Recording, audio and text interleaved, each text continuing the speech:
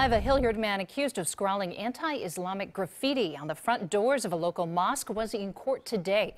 Police say this is surveillance video of Todd Williams at the Islamic Center located on Dublin Granville Road last month. Today, he entered a not guilty plea in court, but police say that he has acknowledged committing the crimes. NBC4's Ted Hart is live at the Islamic Center tonight with more details on what happened in court today. Ted?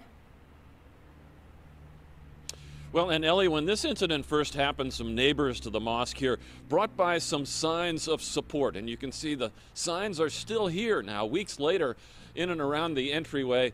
Clearly, folks here trying to kind of move beyond what had happened. But prosecutors say they want to send a strong message with this case. State of Ohio versus Todd Williams. Todd Williams said nothing in court today. Williams was caught on surveillance cameras scrawling messages on the front doors of the Northside Islamic Center while worshipers were gathered inside. He wrote, among other things, "Allah is a fraud."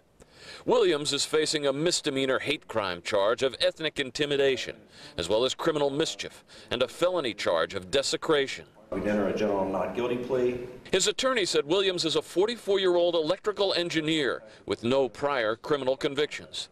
It was his car spotted at the Islamic Center and seen here in the parking lot of his apartment building that helped lead to his identification.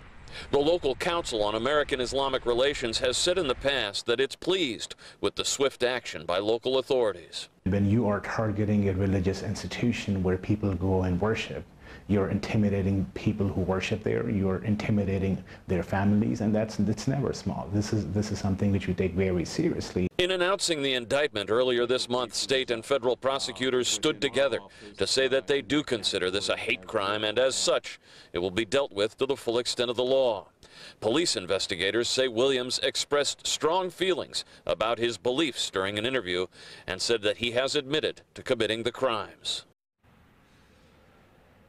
And a spokesman for the mosque here said this afternoon that they can forgive him for what happened. They would invite him to come and visit them here at the mosque and help him in any way that they can.